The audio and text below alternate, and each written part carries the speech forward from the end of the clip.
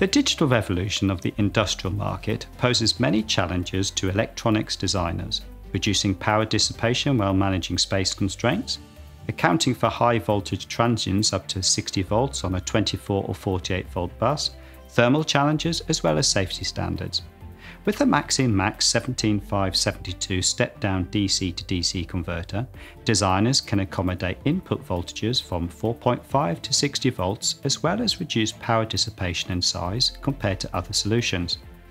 The converters guarantee 1 amp and 3 amp operation at 5 volts out and operate over the -40 to +125 degrees C temperature range, making them ideal for industrial applications such as industrial controls, distributed power supplies, sensor modules, programmable logic controllers, and factory building power grid automation.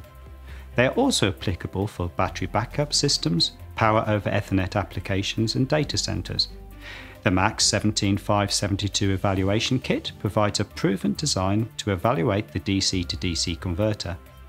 The evaluation kit is preset for 3.3 volt output, kit A, or 5 volt output, kit B, at load currents up to 1 amp and features a 500 kHz switching frequency for optimum efficiency and component size. Each evaluation kit features adjustable input under voltage lockout, adjustable soft start, open drain active low reset signal, and external frequency synchronization.